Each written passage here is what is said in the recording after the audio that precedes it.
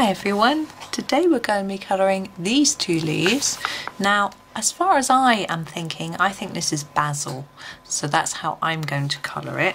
I'm using my Polychromos pencils again. Now there are lots of different varieties of Basil in different colours. I'm going to go for a sort of just a mid-green colour. There is red and browny reds and things like that. So I'm going to start with my Permanent green olive colour and just colour it all over in that to start with.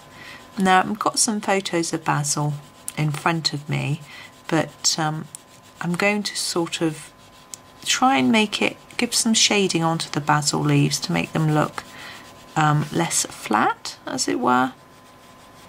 You'll see. So just a little bit of this, and then we'll think about what other colours to add. I hope you're okay with these little mini videos. It's a little bit quicker for me to film these, and because it's the children are off school, it's easier for me to try to do something a little bit more quickly, and so they don't have to be out of the room for very long while I'm filming. Now what I want now is a darker green, and we have got a few darker green options in the set. I'm going to go for this pine green and mark out some areas where I think the leaves will be darker.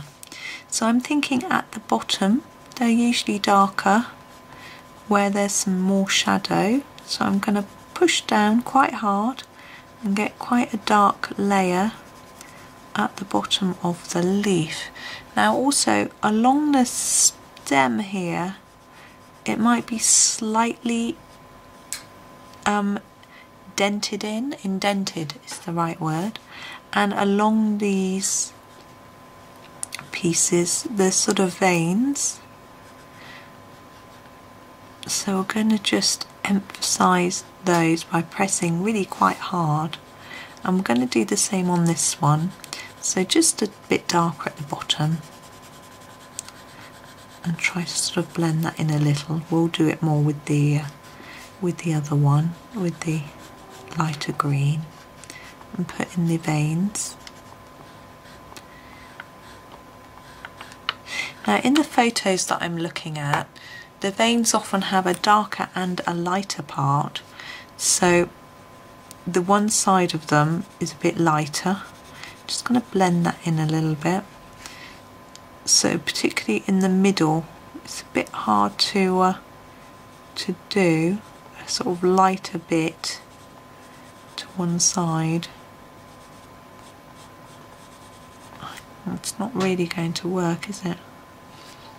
I think my pencil isn't sharp enough. I think that's the problem. Just going to grab my rubber and try that again. I'm going to use my little Tombow mono, and which side I want to try it on. This side. I'm just going to erase down there a little bit, and then I'll sharpen my pencil and I'll show you what I am trying to do. There we go. So I want a slightly lighter bit going along there.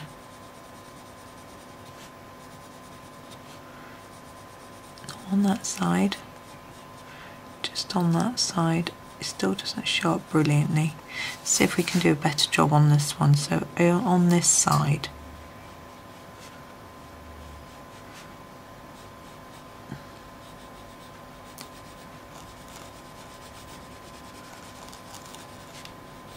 just a little bit. We can make it darker on that side, maybe up there as well.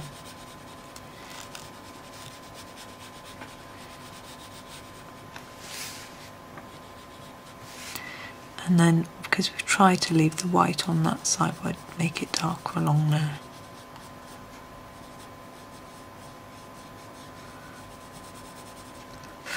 Now the stalk as well, I think needs to be a little darker. I do like basil, this doesn't really look anything like it, but hey ho. Just keep adding a few more layers of darker green, and I'm just going to finish with a slightly lighter one, just looking at what I've got.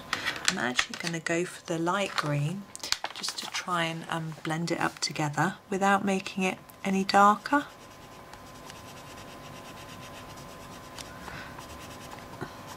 That's better.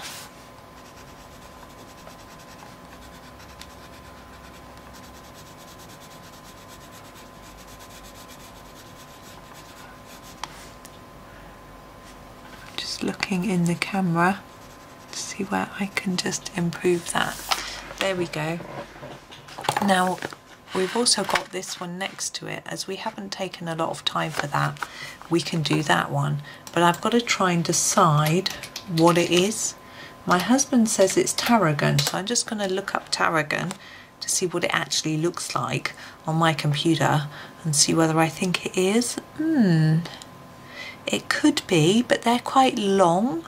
They look more like a grassy sort of look. I'm wondering if it's rosemary. I think I'm going to do it as rosemary. So let me just look up rosemary. So I think it's still long and thin, isn't it? But I think it's more like rosemary, so that's what I'm going to do. Now for me, a rosemary is more, I'm going to start it off with this. This is called Earth Green. And that's how I'm going to start, and we will darken it a bit in a minute. So I'm just going to go over all of them in this colour.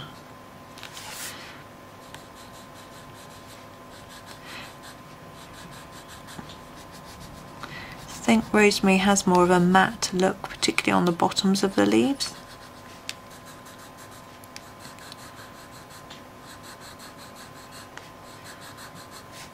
We can add a slightly darker colour to it.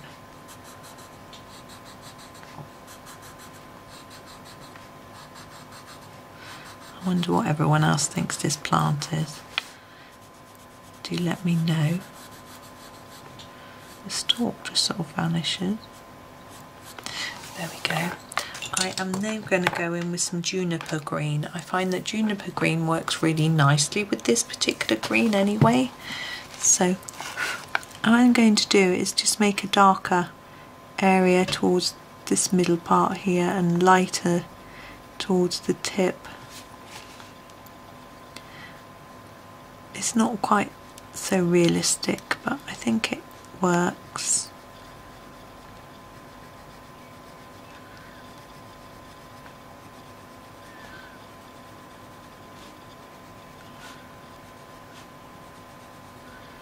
Now I'm wondering if this is thyme. Never mind. Thyme I think has more rounded leaves though.